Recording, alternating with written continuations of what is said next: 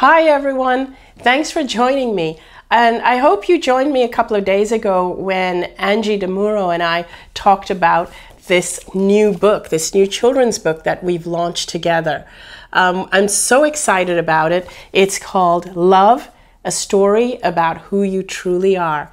And as promised the other day, I said I would read out the whole book to you. So I'm here today to do that with you.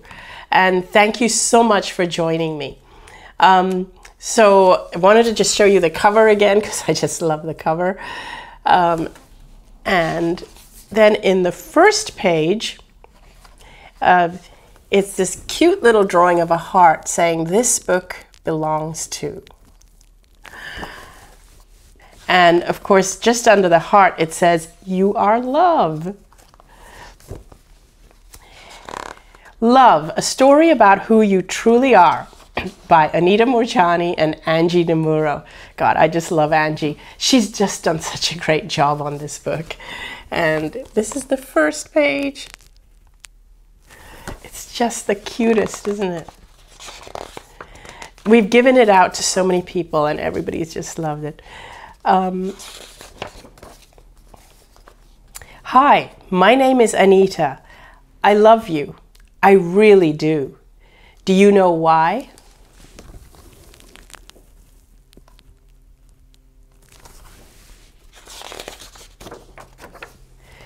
Because you are me and I am you. We're all the same.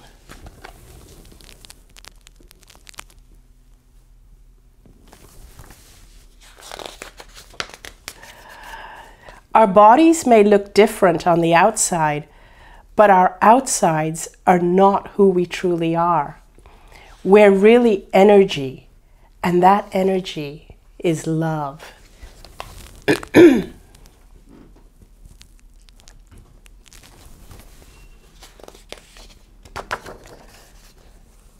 Love is the energy that connects us all to each other. I just can't help but interjecting here to say that I just love the way that when Angie draws all the different people to show who we are and connecting with each other, of how different everybody is.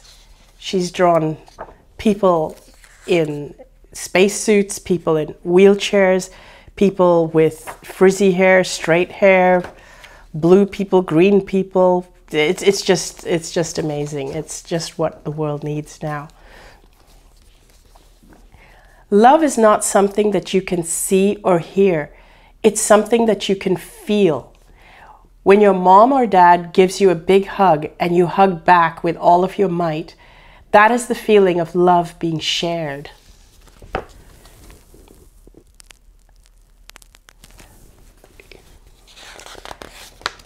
And again, just my words, I'm just interjecting here, that she's done such a great job of describing the ineffable, because love is something that's so hard to describe to children. It's so hard to explain to them what love is, which is why I love this book, because it's made that so easy now. But before we can share love with others, excuse me, but before we can share love with others, we must give it to ourselves first. And what I think is so cute is that little Cosmo is saying, how do you do that? Be your own best friend. Love yourself just as you are. And here's our friend the elephant with the purple love t-shirt, who represents Wayne. Even when you're sick or get a low grade in school or make a bad choice, just love yourself through it. Self-soothe.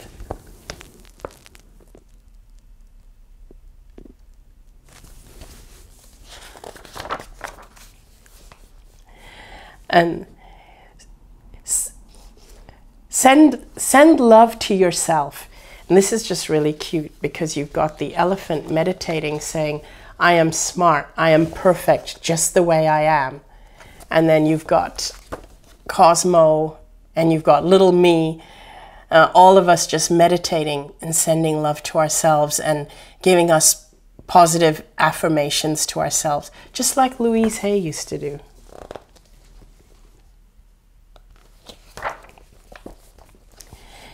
Because when you love yourself, you realize that you are magnificent and that you can do anything that comes your way. Because after all, you are magnificent. There. Isn't that just darling?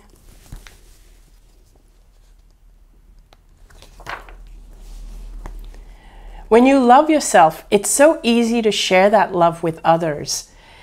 Smile at someone and watch them smile back at you. Share your toy with them. Go over to someone sitting all alone and say, let's be friends. You're connecting your energy with theirs. You're sharing love.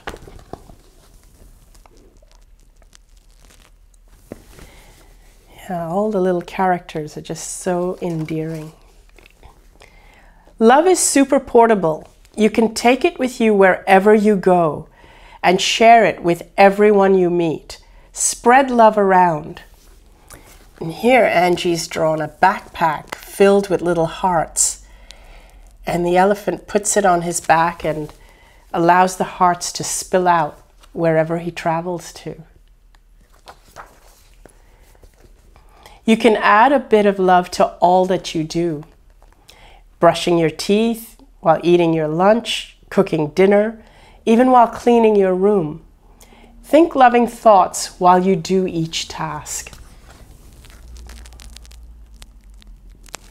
This is also great for kids, you know, to put it up in their room to remind them to think loving thoughts. Now listen, there may be times when people will do or say things that'll make you think that love is not around.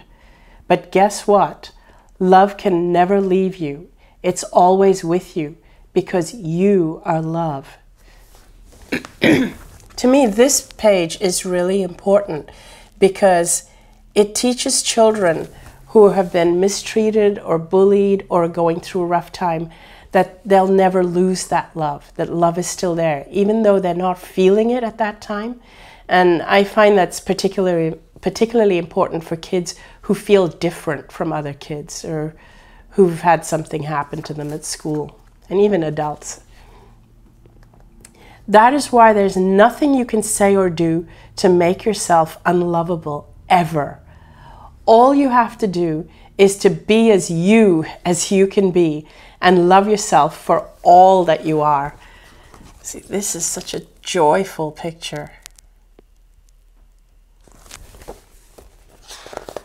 It's just so full of joy with Cosmo with the hula hoop. And then this is the best part of the book. The final page is the Love Yourself Pledge, where you make a pledge to yourself. And you put your own name there. So, I, Anita Murjani, pledge to always love myself no matter what, through good times and not so good times. I pledge to always be my own best friend. I pledge to stand up for myself and to always be kind to myself. I pledge to never criticize myself. That one is so important. I pledge to say nice things to and about myself. I pledge to always be as me as I can be.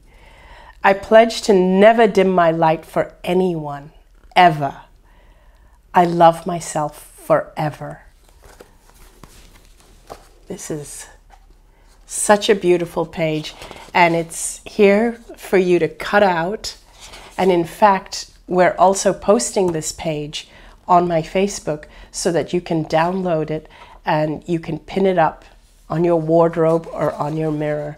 I just can't say enough wonderful things about what Angie has done with my words to bring this about. And I said this before in the other video, but I'm going to say this again. If I knew this as a child, if I knew this as a youngster, if this is the kind of thing that was taught to me, I never would have got cancer. So thank you so much for tuning in Thank you. I love you all, and I look forward to seeing you all again really, really soon. And I'd love to hear your feedback. If you get a chance to read the book, or if you get a chance to share it with youngsters, I'd love, love, love to hear your feedback. Thank you so much. Love you, and see you all soon. Bye.